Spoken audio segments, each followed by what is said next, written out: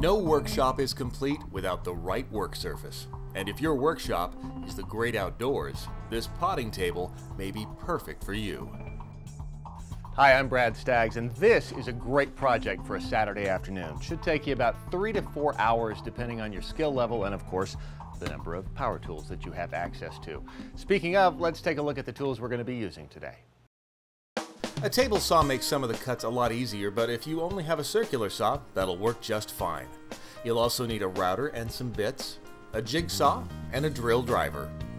As for materials, we're using pressure-treated southern pine since it will be outside in an unprotected area. The treated wood will ensure that the table will be around for years to come, since it resists rot, mildew, and termite damage. Now the table is made up of 4 legs, obviously, a top, what's called an apron that goes around the perimeter. Down here there's a bottom shelf and something called a stretcher that keeps things nice and square.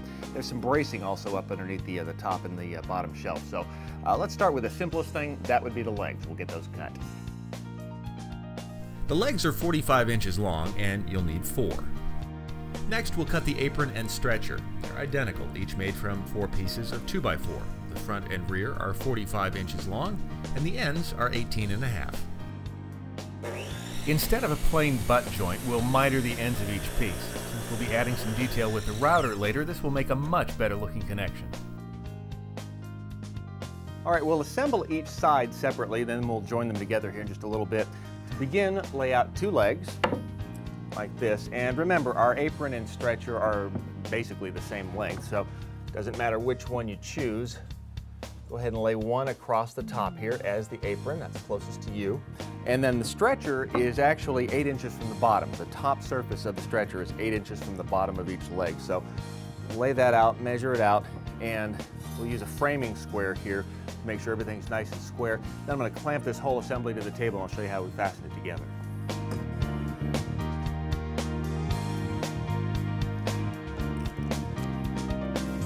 Here's a helpful trick. Use a small piece of 2x4 with a 45-degree miter to be sure the apron and stretcher are positioned correctly for a tight joint, then clamp in place. We'll be using 2.5-inch screws designed for use in pressure-treated lumber. I like to use 4 at each joint on the long sides and then 2 on the short sides. That's why this pattern is so handy. It's just a scrap piece of paneling that I've measured and drilled pilot holes into so I know exactly which pattern I'm going to put at every corner. Then I use a scratch awl to mark those locations at each joint, and I know they'll be in the same place every time. Here's how you make the pattern. Use a piece of 1/4-inch plywood or paneling 3.5 inches wide by 10 inches long. Once you've determined the locations for the screws, mark the pattern and drill holes. Now you'll have a consistent screw pattern around the perimeter of the table. You also won't be wasting time measuring at each corner. All right, I've drilled all the pilot holes for the long side here. Now let's talk about this little jewel. This is a countersink bit, and this will just make a little seat for the head of the screw, keep us from splintering those wood fibers, make things look a little bit nicer. Here's how it works if you haven't used one. You just pop it in the hole right there and just give it a quick burst. Literally, that's all we need to do. These run about $30, $40 for a good one, but it's a great one to have in your toolbox. All right, I'm gonna finish prepping the rest of these holes, and then we'll put the table together. Once you've hit all the pilot holes with a countersink bit, install the screws. All right, I'm starting to box myself in here. I finished off the one side, put all the screws in, and then made a second side exactly like it. How do they tie together? Pretty simply. These 18.5-inch long pieces, the apron at the top, stretcher along the bottom, they're mitered. I've already drilled and prepped the pilot holes, so all I have to do is clamp this whole unit together, screw these in, and we're starting to look a lot more like our finished product over there. So let's get to work. Line that up with my fingers. Be sure to align the 2x4 stretchers and aprons at the joints. The clamp should close up any gaps. Once they're all in place, attach with screws.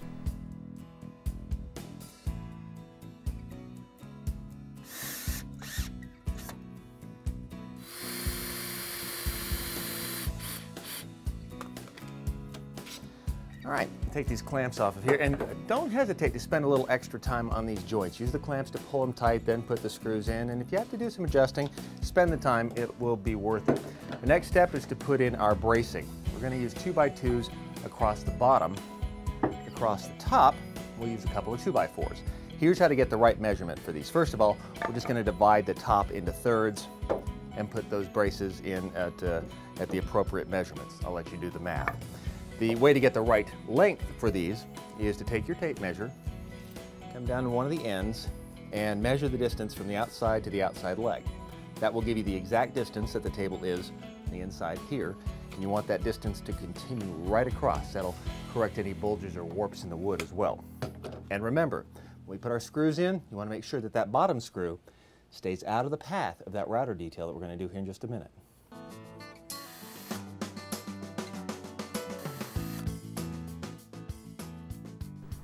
I like to get all the screws started for the braces. That way when I'm holding the braces in place, trying to clamp them, I'm not fumbling around for the screws. I know exactly where they are, and they're all ready to be driven home.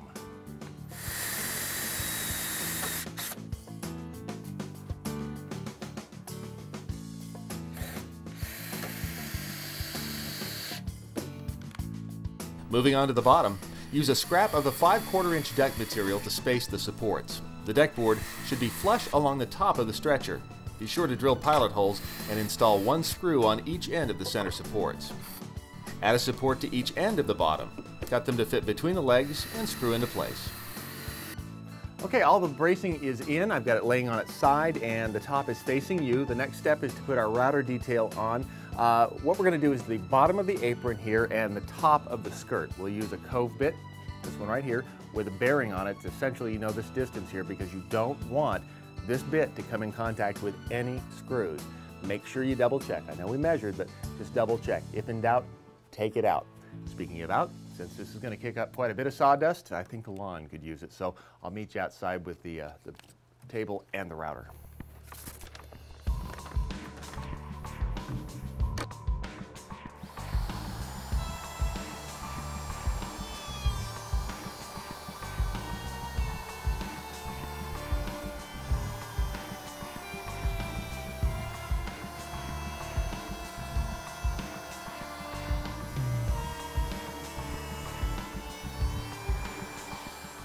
I think that routed edge really adds some nice detail to this table. It's really starting to look good. Let's work on the bottom shelf next.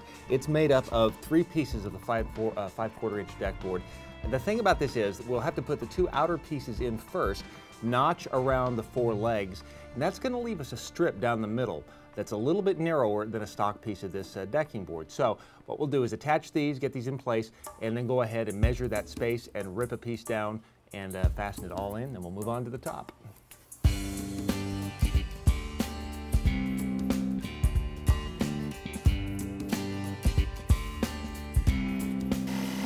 Use a jigsaw to cut out the scrap and fit the boards into place.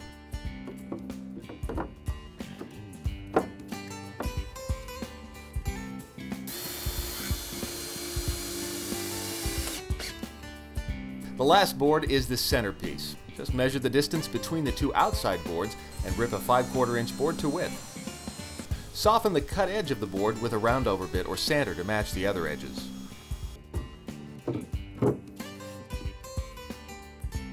Finally, the top is made up of 4 pieces of the 5/4 inch deck material, each measuring 48 inches long. Once you've cut them, use the roundover bit to soften the top and bottom of each end. Then, measure and mark the center point of the table along the length. Install the first board to align with the marks.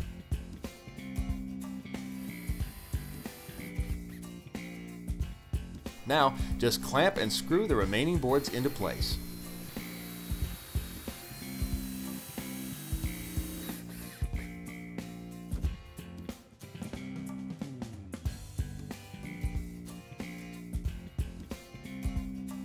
Well, all that's left is the cleanup. Not bad for an afternoon's work, huh? Don't forget to check out my page at the Span Pine website for tips and great projects every month. More to come. I know what a couple of my gardening friends are going to be getting for Christmas this year, so I've got to go find a couple of really big bows.